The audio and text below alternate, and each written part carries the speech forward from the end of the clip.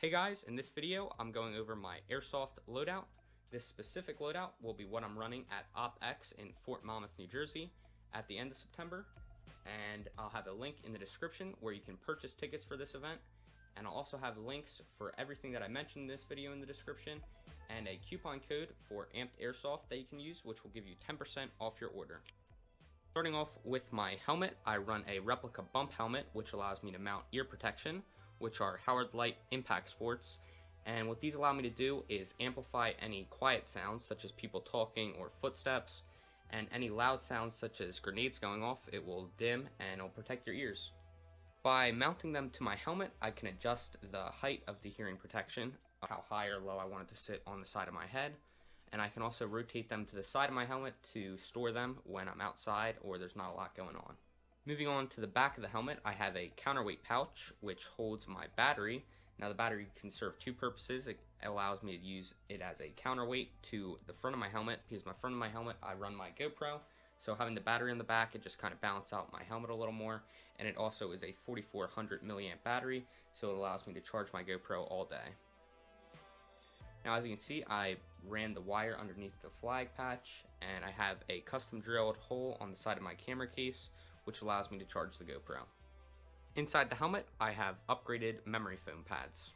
Moving on to my eye protection, I run Oakley M frames. These are the 2.0 version, and as you can see, I have a back strap installed, and I also have the Helo kit installed. Now installing the Helo kit allows you to run these for airsoft. The Helo kit will provide you a full seal around your eye, which will prevent any BBs from entering your eye or entering into the glasses. For my plate carrier, I run a replica JPC. So this has already a built-in kangaroo pouch which allows me to store 3 magazines. Then I have a Blue Force Gear triple M4 mag pouch which allows me to hold another 3 magazines. Now what I like about these Blue Force Gear pouches is that they're elastic, so when you pull out the magazine they will sit flat against your plate carrier and they won't add any more extra bulkiness. For my magazines, I run KWA K120 mags.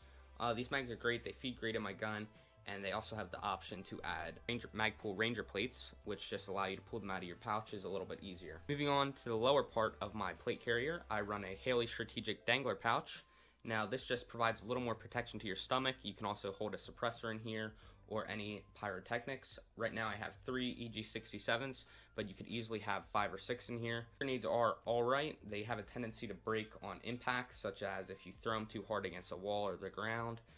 They'll split and they won't be as effective, or you could render them completely useless if you crush them when you're belly crawling or if you bump them into a wall. Moving on to the top right hand side of my plate carrier, I have an Elite Force dead rag. Now this dead rag is nice for when you have to walk all the way back to respawn when you're out of lives, because you can velcro it to the top of your helmet and you won't have to hold red rag there.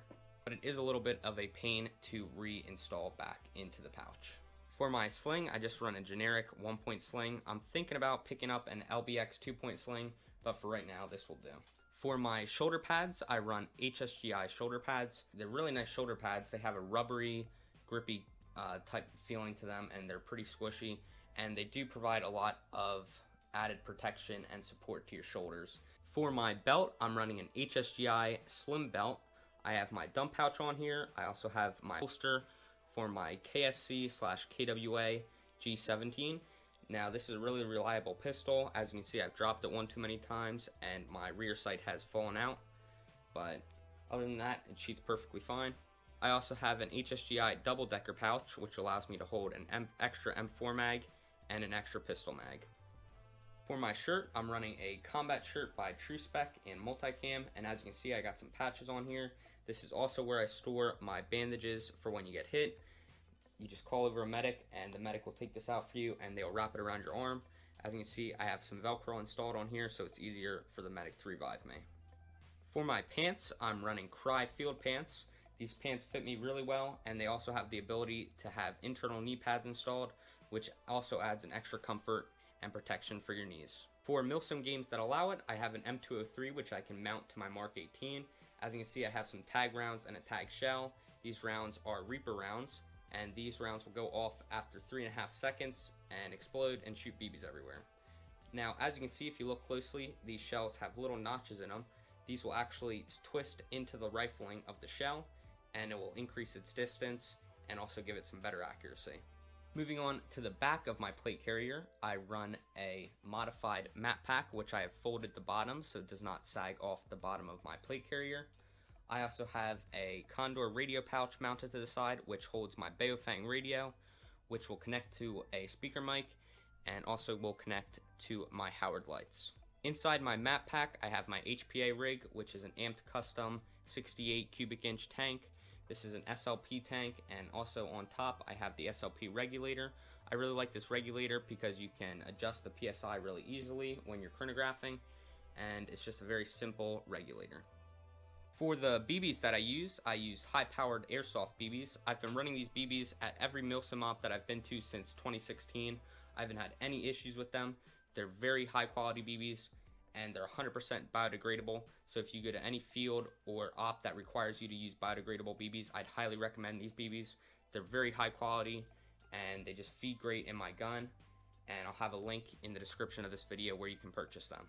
For my boots, I just run Under Armour boots. I'll have a link where you can purchase these, and they're really light and they're comfy boots. They're not waterproof, which is a con, but they're very breathable and they're very comfortable to wear for long periods of time. Now for the final part of the loadout video, I have my PolarStar Fusion Engine Mark 18. I have a red nozzle and a red poppet installed, which gives me maximum air efficiency. I also have an Orga barrel and a Pro and Flat Hop custom installed by Amped Airsoft, which gives me really good accuracy and really good range. Up top, I have a replica EOTech and a replica PEC box, which provides my light. I also have an M-Bus sights in case my EOTech runs out of battery. I also have a suppressor, which is nice and foam filled with some magic erasers. This really quiets down the noise of my gun and doesn't expose my position as easily. As you can see, I also have a flat trigger, which has been modified for a really short trigger pull, which gives me great trigger response. That's it for this loadout video. Remember to check the links in the description, and I'll see you in the next video.